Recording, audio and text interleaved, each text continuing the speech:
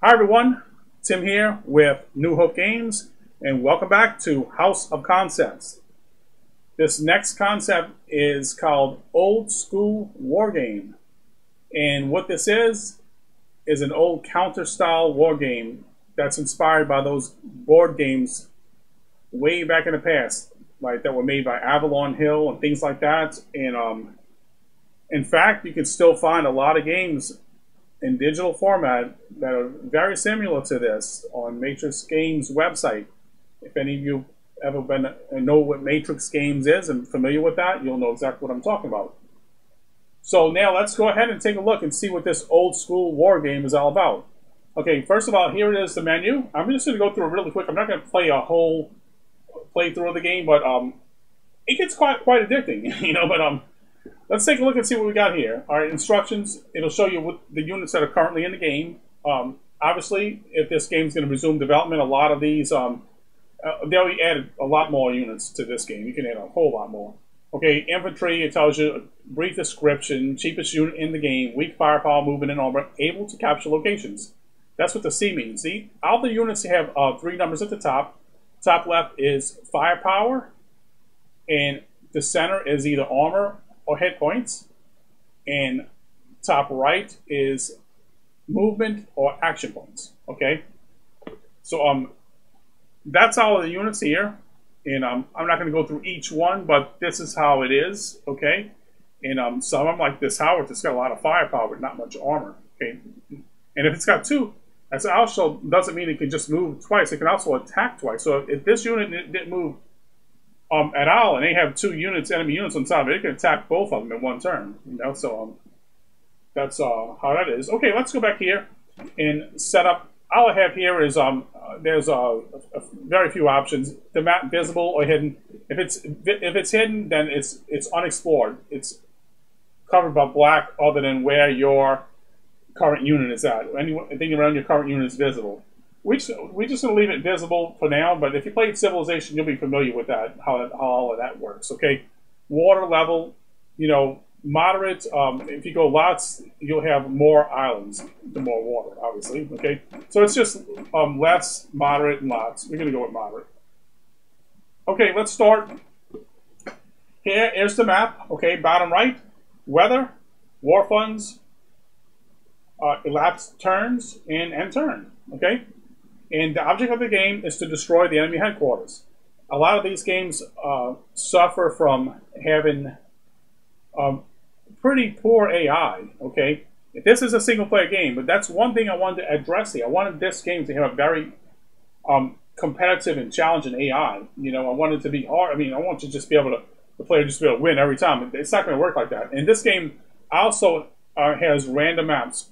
Every time you play it, it's a random map, randomly generated, and there's a whole bunch of different ways to play it each time. Okay, so so right here, you see these. Notice we got these landing craft. Basically, any infantry that moves into the water automatically embark on the landing craft, and when they move on the land, they'll disembark. Whenever they embark, they are more vulnerable to like enemy airstrikes or even enemy attacks. Okay, now terrain. When you look at light woods, heavy woods, you know, less coverage, better coverage, and more coverage, and a lot of coverage here.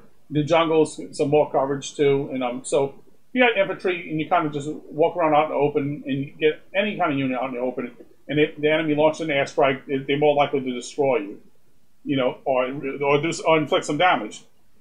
Clear, sunny weather is the best for aircraft. Okay, that visibility is good, and those planes can most likely gonna be effective. Okay, so here's my headquarters. Enemy is red and I am yellow. So the first thing to do in the beginning of the game is to attack, to try to capture these locations. Okay, so that's what I'm going to do now. First, I'm going to move right here. And these military camps are worth the least amount of points. And the more points you have, it goes into income, more funds at the end of a turn. These are the least amount, a little bit more here, and the cities are worth the most. They're the most valuable location to capture. Okay, so let's move here and down here. Okay, right here. Notice it's basically right now defaulting as me being United States and enemy being Japanese. But the way it's going to work, when the game, if the game does go through full development and get completed until release, there'll be several countries. You'll be able to choose almost whatever flag you want to choose. Okay, at least 7, 8 different ones anyway. So this tells me, I don't know that there's a unit here, but probably so because they own it now. Okay, so let's go down here, and I can't see just yet, but I'm sure that there is, or there wouldn't be a flag there, so they're taking it over. Okay, so now I have 500 war funds. I'm going to click here, and I'm going to purchase something here. Now, the things with the C can capture locations, as I mentioned before, and S means it's a scout, AA means anti-air, okay?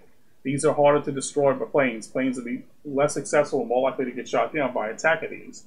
So if you're worried about planes and you're going along with these, you'll be better off to not get destroyed, okay?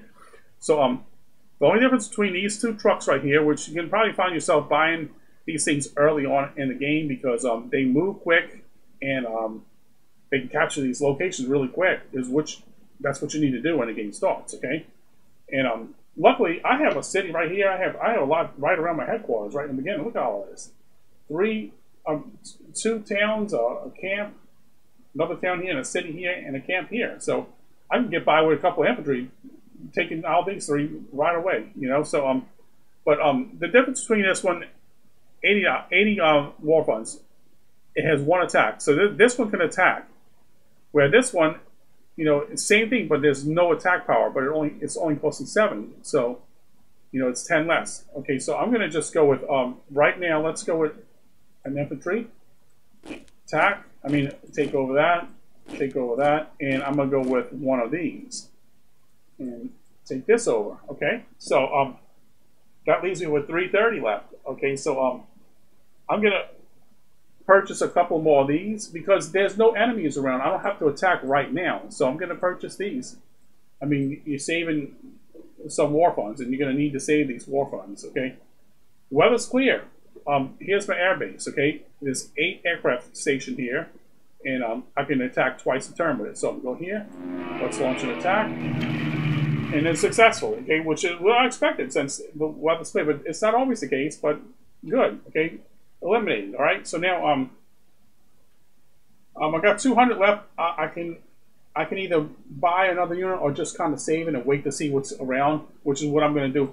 I might, what I could do? Let's just buy this Jeep because I'm going to go and try to discover the see where the enemy headquarters is at. And you can't just you think you can just kind of rush the headquarters and destroy it real quick. It doesn't work like that. You're really going to have to have start fielding some tanks and bigger and howitzers and heavy units to destroy that headquarters.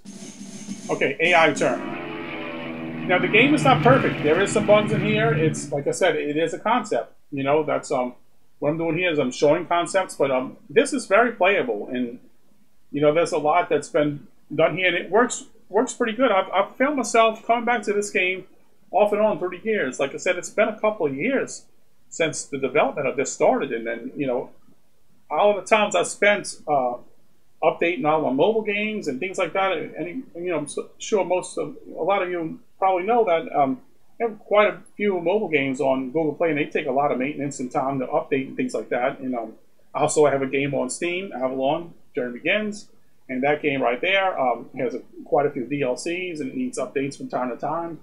So when you have all of those updates, sometimes you have to put your development on other projects on hold to keep things going.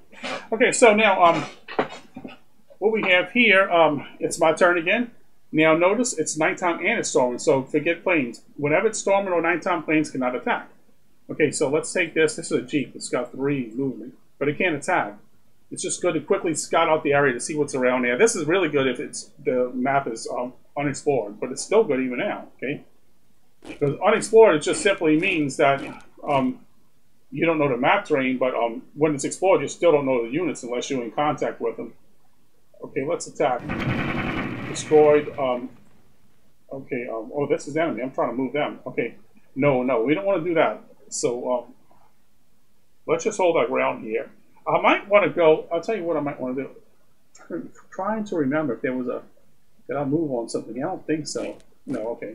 I'm going to try to move into this town here. I have better protection there, and I'm gonna go up. Okay. Okay, so let me do this, and so yeah, if this is something you like, and you think it's something that you might want to play, let me know. Let me know in the comments below, and if you want to see me play more of this game, let me know, because I can play more. I find I like playing it. It's quite fun to play, and if anything, I'd like to finish it just because of the fact that I want to play it. I want to play the full finished version of this because you spend some time playing this. It's to me, it's fun. I like these kind of games, and they different. They different. They don't look. They never did look really good. But like I said, it's designed to look like a board game, and it's an old school game. That's what it is. Okay, so you're not going to expect to see any kind of like fancy graphics with things like this, but it's just what it is. Okay, so now what I'm going to do is I still don't see any enemy units. If I had enemy units around here, I'd be buying something that can attack a little more firepower, one of these things or something. But I don't, so let's just keep going as we got it here. And I think I'm going to save the 165 and end turn. Okay, so now you see enemy units are popping up. Armored vehicle over here, and infantry, things like that, and it's storming, so planes cannot attack. Now, keep in mind, you don't want to always rely on aircraft, because when you do, and say, okay, I'm going to just wait and bomb this one next turn or something with the planes, I want to attack it now. Well, guess what? What about next turn if the weather's bad and it's storming? You can't use your aircraft. So that's something like little things like that is what I like about this here, And the AI is very challenging. And so basically, you can see how it works. So this is the game, okay? This is how everything works here, and I would like to continue development of it. So I'm gonna go ahead and leave the video off right here, and I could finish it, but it could take a little time because this map, for some reason, has quite a bit of cities and locations. They're not always like that, They're so different, and I'm actually going to change this also to where you can set the amount of cities and locations and things like that, and they're going to be more locations. I do have some versions of this game that has carriers and battleships and destroyers, cruisers, all kinds of naval units and everything. Right now, in here, they only have the landing crafts and landing ships. These are landing ships. When you see this, it's not infantry. It's like vehicles or something on board, So, and you are more vulnerable when in this state. So, you always try to stay on the land areas as much as possible. Okay, so I hope you all enjoyed this video. I'm going to leave it at this, and I'm going to try to keep these. I'm trying to keep these concept videos pretty quick because I got more to do.